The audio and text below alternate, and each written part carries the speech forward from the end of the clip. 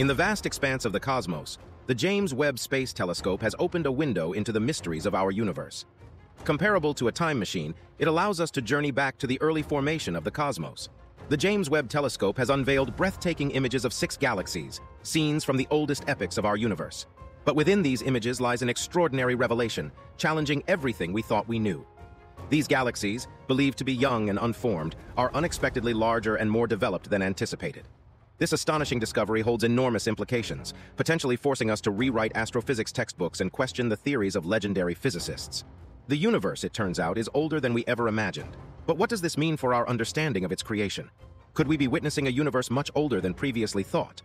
According to Einstein's theory of gravity, these images might be distorted by a phenomenon known as gravitational lensing.